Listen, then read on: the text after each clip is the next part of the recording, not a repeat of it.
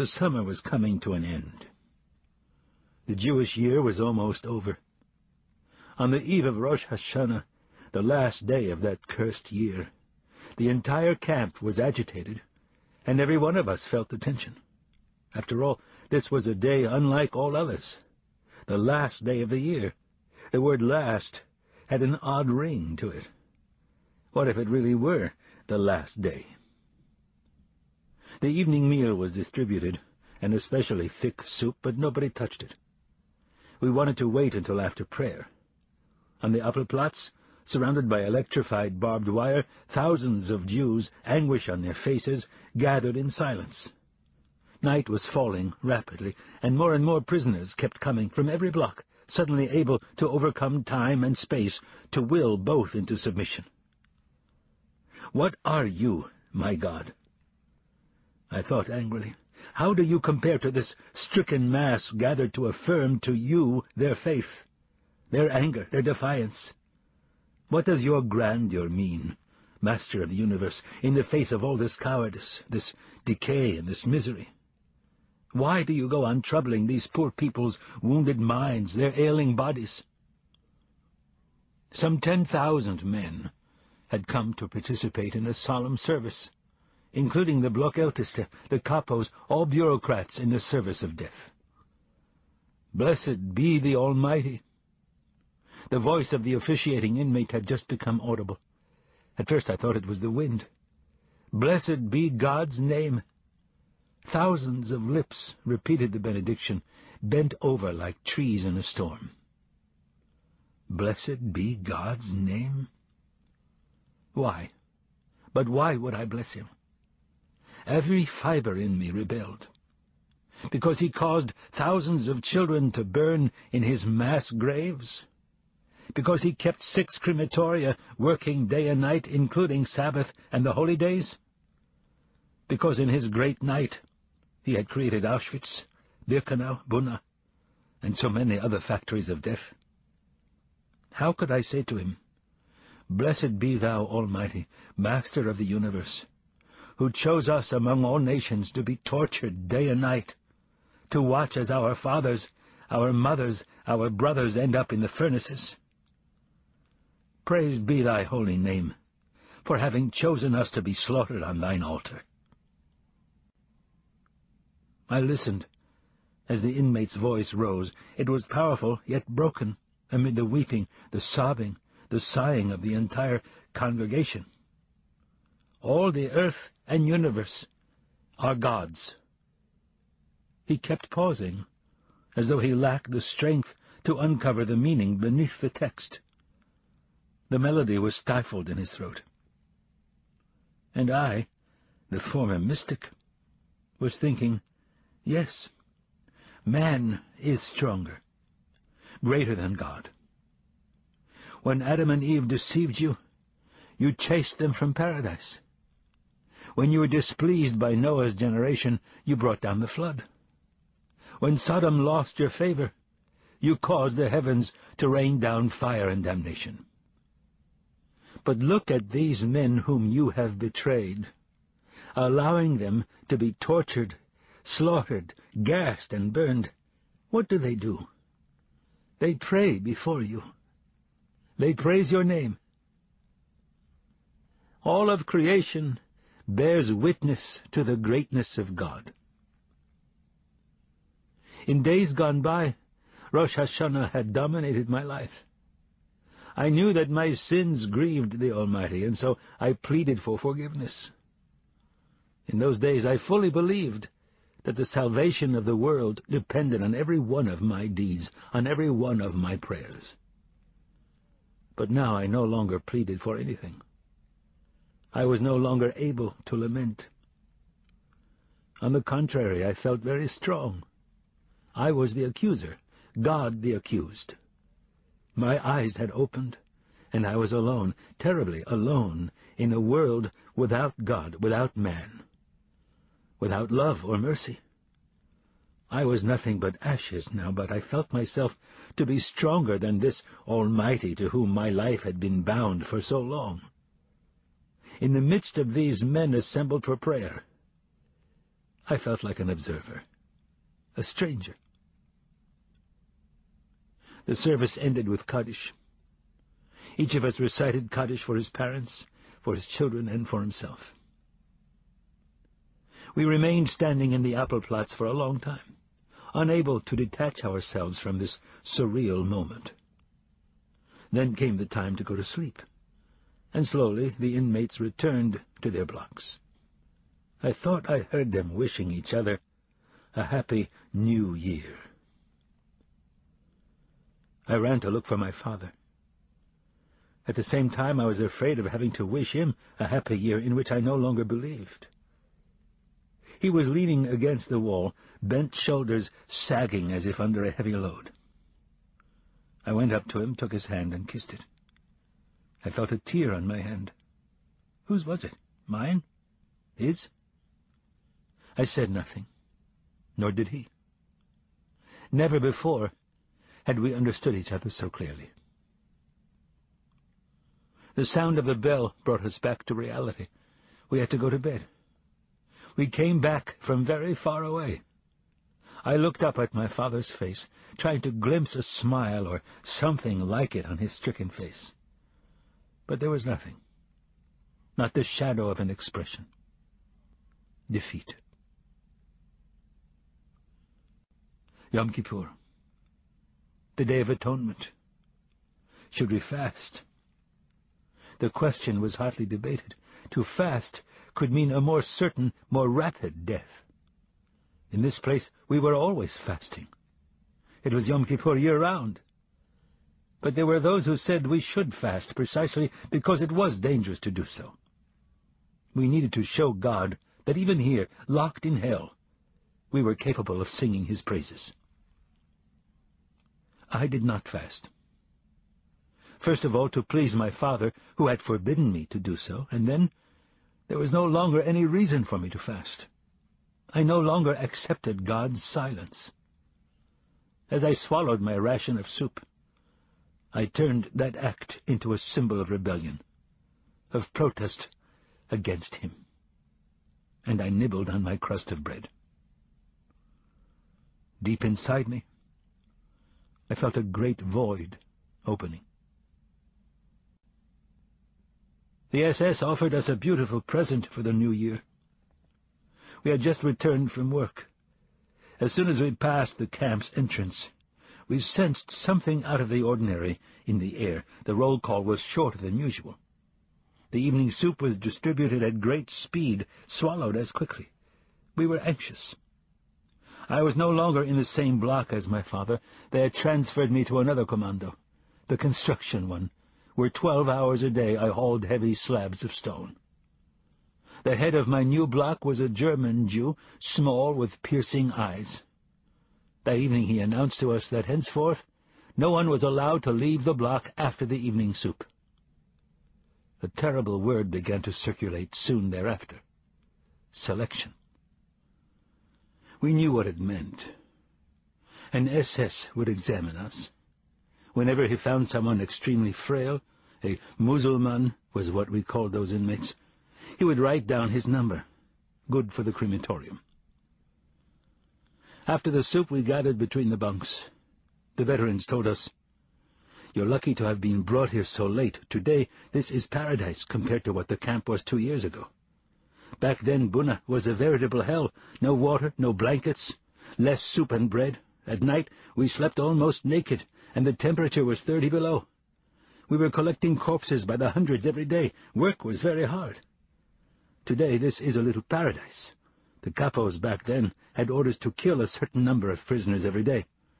And every week, selection. A merciless selection. Yes, you are lucky." "Enough. Be quiet," I begged them. "Tell your stories tomorrow or some other day." They burst out laughing. They were not veterans for nothing. "Are you scared? We too were scared. And at that time, for good reason." The old men stayed in their corner, silent, motionless, hunted-down creatures. Some were praying. 1 more hour. Then we would know the verdict, death or reprieve. And my father? I first thought of him now. How would he pass selection? He had aged so much. Our Blockälteste had not been outside a concentration camp since 1933. He had already been through all the slaughterhouses, all the factories of death. Around 9 o'clock, he came to stand in our midst. Achtung! There was instant silence. Listen carefully to what I'm about to tell you. For the first time his voice quivered. In a few moments, selection will take place. You will have to undress completely. Then you will go, one by one, before the SS doctors. I hope you will all pass. But you must try to increase your chances. Before you go into the next room, try to move your limbs, give yourself some color. Don't walk slowly, run. Run as if you had the devil at your heels. Don't look at the SS. Run straight in front of you. He paused and then added, and most important, don't be afraid. That was a piece of advice we would have loved to be able to follow. I undressed, leaving my clothes on my cot. Tonight there was no danger that they would be stolen. Tibi and Yossi, who had changed commandos at the same time I did, came to urge me. Let's stay together, it'll make us stronger. Yossi was mumbling something. He probably was praying. I had never suspected that Yossi was religious. In fact, I had always believed the opposite. Tibi was silent and very pale. All the block inmates stood naked between the rows of bunks. This must be how one stands for the last judgment. They are coming. 3 SS officers surrounded the notorious Dr. Mengele, the very same who had received us in Birkenau. The Blockälteste attempted a smile. He asked us, "Ready?" Yes, we were ready. So were the SS doctors. Dr. Mengele was holding a list, our numbers. He nodded to the Blockälteste. We can begin, as if this were a game. The first to go were the notables of the block, the Stubenälteste, the kapos, the foremen, all of whom were in perfect physical condition, of course. Then came the ordinary prisoners' turns. Dr. Mengele looked them over from head to toe. From time to time he noted a number. I had but one thought, not to have my number taken down and not to show my left arm. In front of me there were only Tibi and Yossi. They passed. I had time to notice that Mengele had not written down their numbers. Someone pushed me. It was my turn. I ran without looking back. My head was spinning. You are too skinny. You are too weak. You are too skinny. You are good for the ovens. The race seemed endless. I felt as though I had been running for years. You are too skinny. You are too weak. At last I arrived, exhausted. When I had caught my breath, I asked Yossi and Tibi, "Did they write me down?" "No," said Yossi.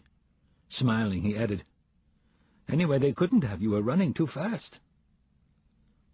I began to laugh. I was happy. I felt like kissing him.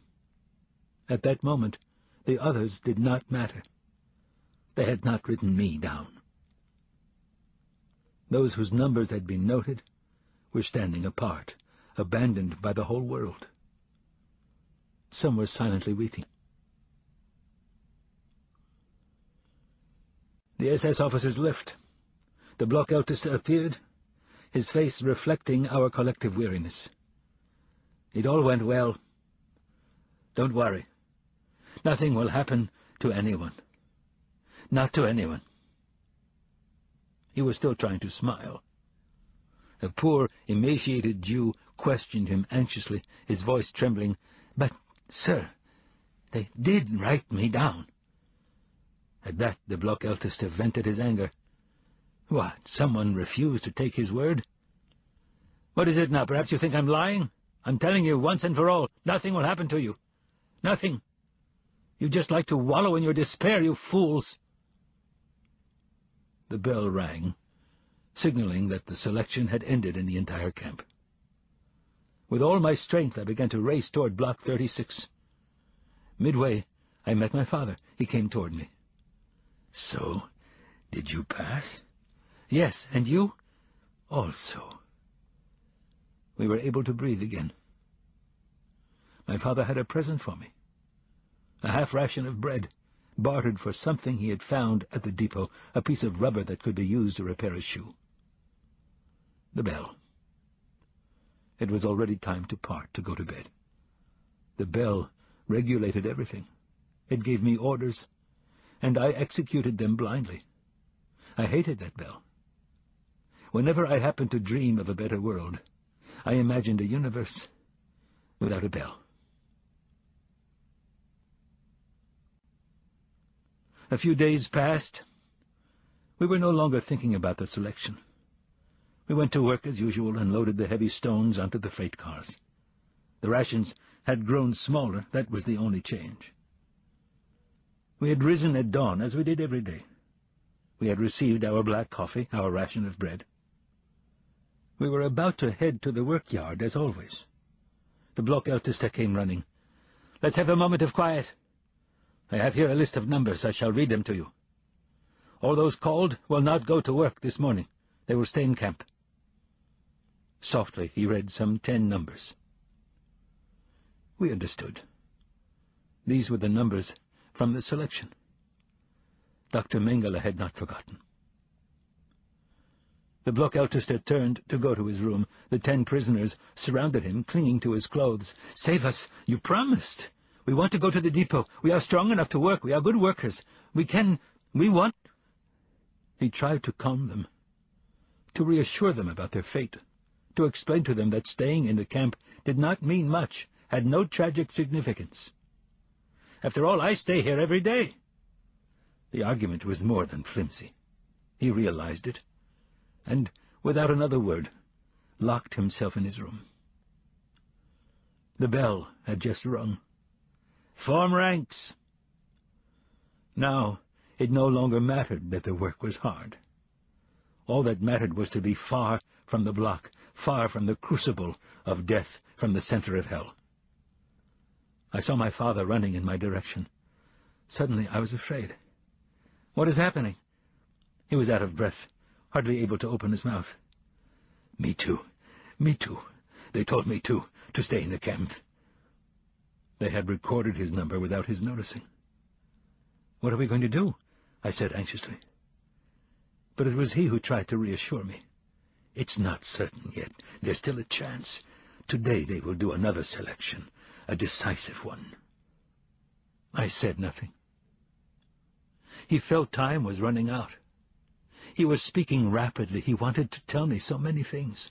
His speech became confused. His voice was choked. He knew that I had to leave in a few moments. He was going to remain alone. So alone. "Here, take this knife," he said. "I won't need it any more. You may find it useful. Also, take this spoon. Don't sell it. Quickly, go ahead, take what I'm giving you." My inheritance. "Don't talk like that, Father." I was on the verge of breaking into sobs. "I don't want you to say such things. Keep the spoon and knife. You will need them as much as I. We'll see each other tonight after work." He looked at me with his tired eyes. Veiled by despair, he insisted, "I am asking you. Take it. Do as I ask you, my son. Time is running out. Do as your father asks you." Our kapo shouted the orders to march. The commando headed toward the camp gate. Left, right. I was biting my lips. My father had remained near the block, leaning against the wall. Then he began to run, to try to catch up with us. Perhaps he had forgotten to tell me something, but we were marching too fast. Left, right. We were at the gate. We were being counted. Around us, the din of military music. Then we were outside.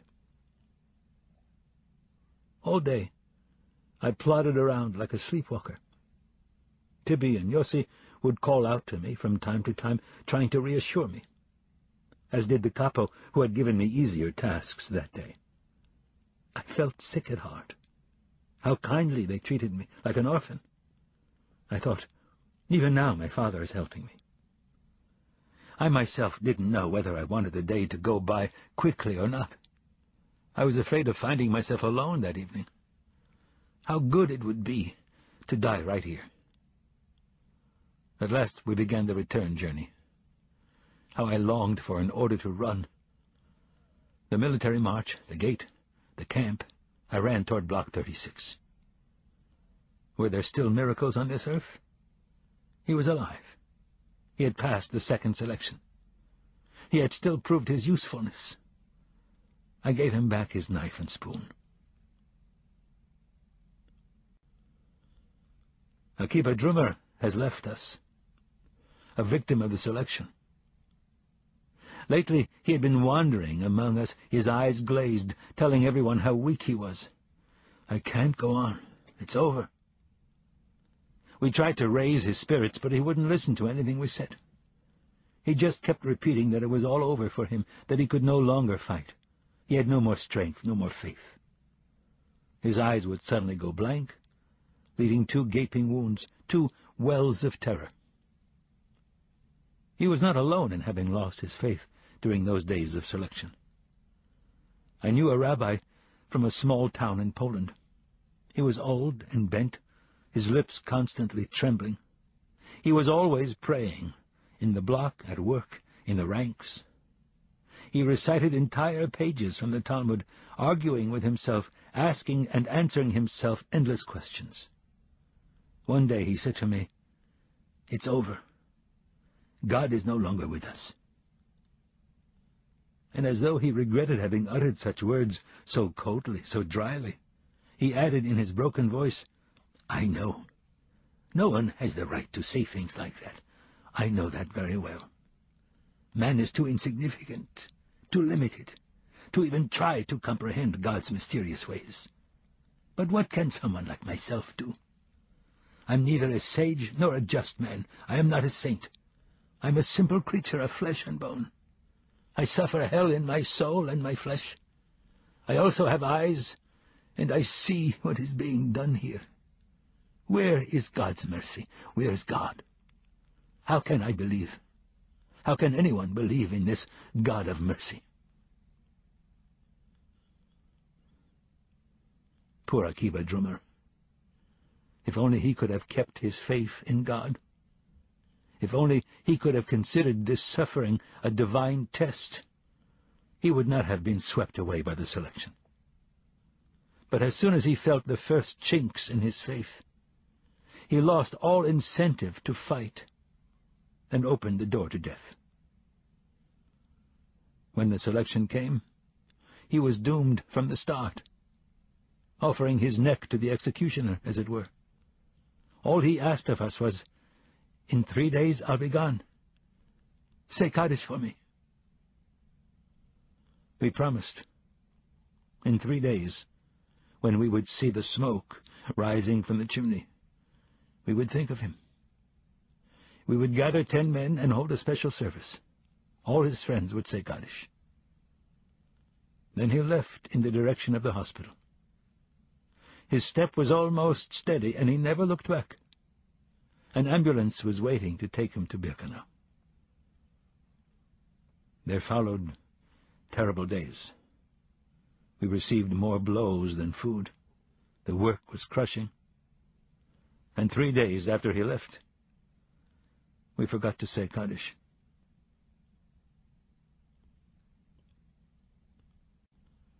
Winter had arrived. The days became short and the nights almost unbearable. From the first hours of dawn, a glacial wind lashed us like a whip. We were handed winter clothing, striped shirts that were a bit heavier. The veterans grabbed the opportunity for further sniggering. "Now you'll really get a taste of camp." We went off to work as usual, our bodies frozen. The stones were so cold that touching them we felt that our hands would remain stuck. But we got used to that, too. Christmas and New Year's we did not work. We were treated to a slightly less transparent soup. Around the middle of January, my right foot began to swell from the cold. I could not stand on it. I went to the infirmary. The doctor, a great Jewish doctor, a prisoner like ourselves, was categorical. "We have to operate.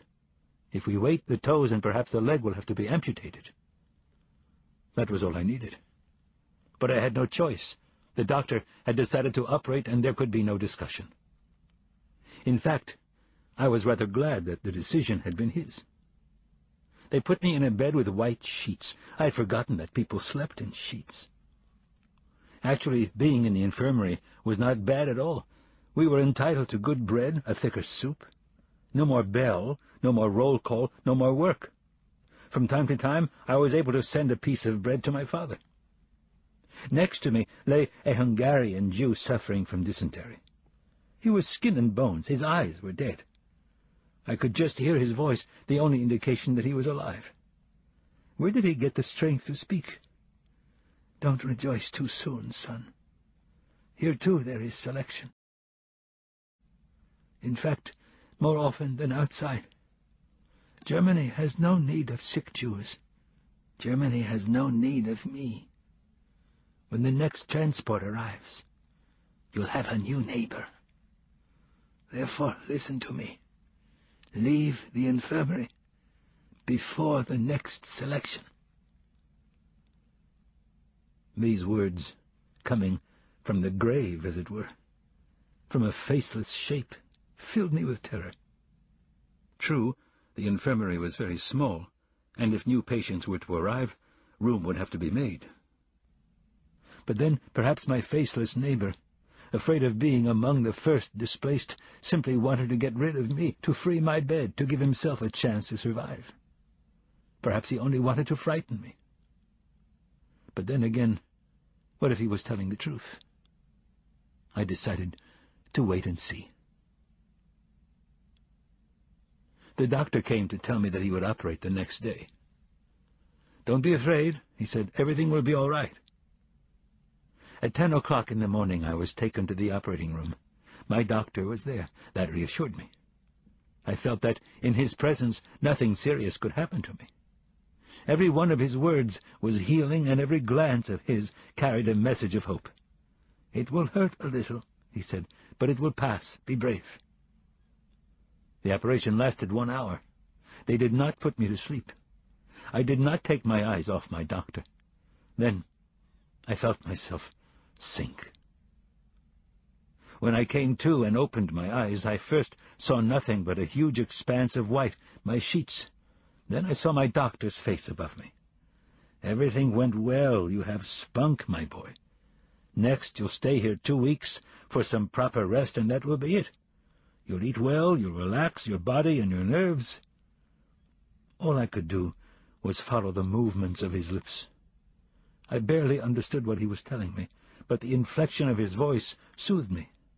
Suddenly I broke into a cold sweat. I couldn't feel my leg. Had they amputated it?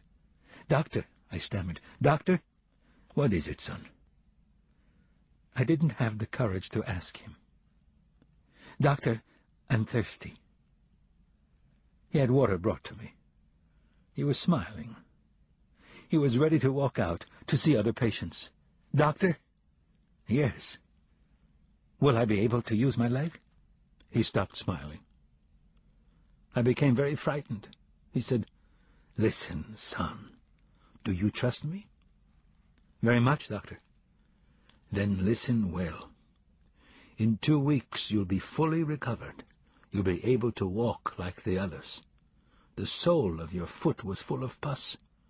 I just had to open the sac. Your leg was not amputated. You'll see, in 2 weeks, you'll be walking around like everybody else." All I had to do was wait 2 weeks. But 2 days after my operation, rumors swept through the camp that the battlefront had suddenly drawn nearer. The Red Army was racing toward Buna. It was only a matter of hours. We were quite used to this kind of rumor. It wasn't the first time that false prophets announced to us peace in the world, the Red Cross negotiating our liberation, or other fables. And often we would believe them. It was like an injection of morphine. Only this time these prophecies seemed more founded. During the last nights we had heard the cannons in the distance. My faceless neighbor spoke up. "Don't be deluded. Hitler has made it clear that he will annihilate all Jews before the clock strikes 12. I exploded. "What do you care what he said? Would you want us to consider him a prophet?" His cold eyes stared at me. At last he said wearily, "I have more faith in Hitler than in anyone else. He alone has kept his promises, all his promises, to the Jewish people."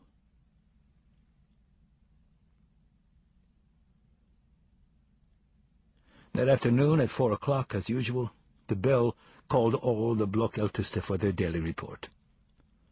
They came back shattered. They had difficulty opening their mouths. All they could utter was one word: evacuation.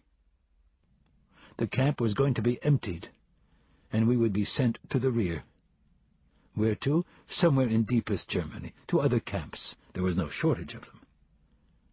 When? Tomorrow night. Perhaps the Russians will arrive before. Perhaps. We knew perfectly well they would not. The camp had become a hive of activity. People were running, calling to one another. In every block, the inmates prepared for the journey ahead. I had forgotten about my lame foot. A doctor came into the room and announced, "Tomorrow, right after nightfall, the camp will start on its march, block by block. The sick can remain in the infirmary. They will not be evacuated." That news made us wonder. Were the SS really going to leave hundreds of prisoners behind in the infirmaries, pending the arrival of their liberators? Were they really going to allow Jews to hear the clock strike 12? Of course not. "All the patients will be finished off on the spot," said the faceless one, and in one last swoop, thrown into the furnaces. "Surely the camp will be mined," said another. "Right after the evacuation, it will all blow up." As for me, I was thinking not about death, but about not wanting to be separated from my father. We had already suffered so much, endured so much together. This was not the moment to separate. I ran outside to look for him. The snow was piled high, the block's windows veiled in frost. Holding a shoe in my hand, for I could not put it on my right foot, I ran, feeling neither pain nor cold. "What are we going to do?" My father didn't answer. "What are we going to do?" He was lost in thought. The choice was in our hands. For once, we could decide our fate for ourselves, to stay, both of us, in the infirmary where, thanks to my doctor, he could enter as either a patient or a medic. I had made up my mind to accompany my father wherever he went. "Well, Father, what do we do?" He was silent. "Let's be evacuated with the others," I said. He didn't answer. He was looking at my foot. "You think you'll be able to walk?" "Yes, I think so." "Let's hope we won't regret it, Eliezer."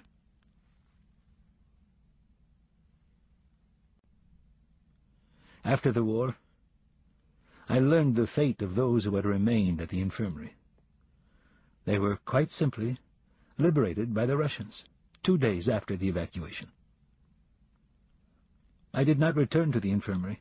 I went straight to my block. My wound had reopened and was bleeding. The snow under my feet turned red. The Blockälteste distributed double rations of bread and margarine for the road. We could take as much clothing from the store as we wanted. It was cold. We got into our bunks. The last night in Buna. Once more, the last night.